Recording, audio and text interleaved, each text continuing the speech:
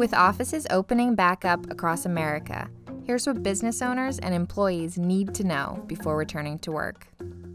Step 1. Consider a staggered return.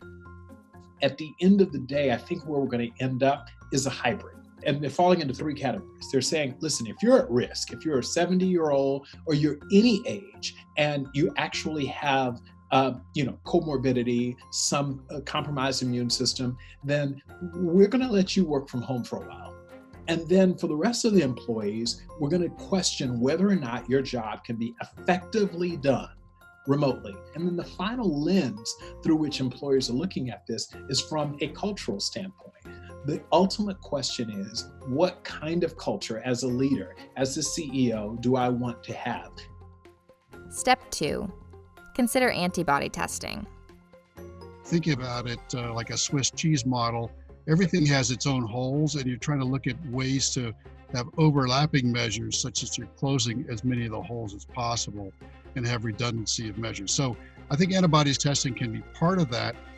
Just being mindful that not every antibody test is perfect, and it's not a complete panacea. So I think it's useful, but it's useful only as one of the pieces that you might do. Step 3. Build areas of protection. We think it's mostly spread through large respiratory droplets. And this is the reason for this, so-called social distancing of 6 feet. So what a plexiglass barrier does, or some other type of barrier, is it's blocking the majority of those droplets that are flying out of the person. And you combine that then with someone wearing a mask, essentially you're adding 2 layers of protection there. We're doing a lot of the things that most companies are doing, things like health screenings and temperature checks and social distancing in the offices. We're also thinking a lot about the way that we distribute food and even pathways through the office, whether those should maybe be one-way pathways so that people aren't bumping into each other in the way that they normally do. Really thinking a lot about our facilities and how to use them well. Step 4.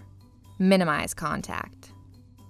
There are various things to think about, looking at ways to minimize the direct face-to-face contact with individuals.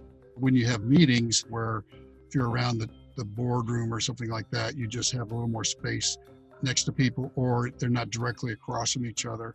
Or, do you really need all these people at the meeting? Can you reduce the number?